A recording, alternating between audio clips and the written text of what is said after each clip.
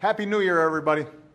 I am fired up for the year that stretches out before us, and that's because of what we've accomplished together over the past 7 years. 7 years ago, our businesses were losing 800,000 jobs a month.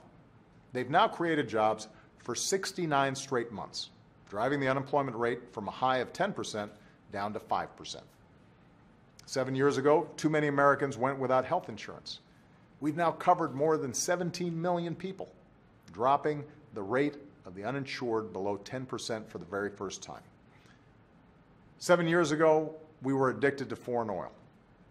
Now our oil imports have plummeted. Our clean energy industry is booming, and America is a global leader in the fight against climate change. 7 years ago, there were only 2 states in America with marriage equality, and now there are 50. All of this progress is because of you, and we've got so much more to do. So my New Year's resolution is to move forward on our unfinished business as much as I can, and I'll be more frequently asking for your help. That's what this American project is all about. That's especially true for one piece of unfinished business, our epidemic of gun violence. Last month, we remembered the 3rd anniversary of Newtown. This Friday, I'll be thinking about my friend Gabby Giffords, 5 years into her recovery from the shooting in Tucson. And all across America, survivors of gun violence and those who lost a child or a parent or a spouse to gun violence are forced to mark such awful anniversaries every single day.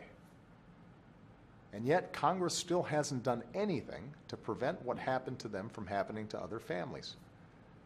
3 years ago, a bipartisan common sense bill would have required background checks for virtually everyone who buys a gun. Keep in mind, this is a policy that is supported by some 90% of the American people. It was supported by a majority of NRA households. But the gun lobby mobilized against it, and the Senate blocked it.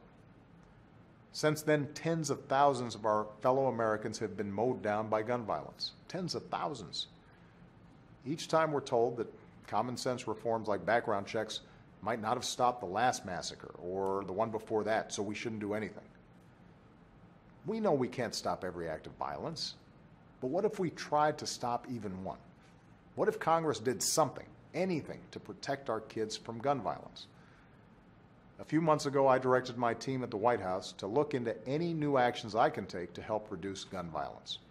And on Monday, I'll meet with our Attorney General, Loretta Lynch, to discuss our options. Because I get too many letters from parents and teachers and kids to sit around and do nothing. I get letters from responsible gun owners who grieve with us every time these tragedies happen, who share my belief that the Second Amendment guarantees a right to bear arms, and who share my belief we can protect that right while keeping an irresponsible, dangerous few from inflicting harm on a massive scale. So I know there are a bunch of us who care about this. If you are one of them, I need your help. Change, as always, is going to take all of us. The gun lobby is loud and well organized in its defense of effortlessly available guns for anyone.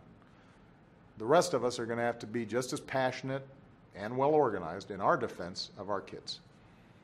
That's the work of citizenship, to stand up and fight for the change that we seek. I hope you'll join me in making America safer for all of our children. Thanks, everybody.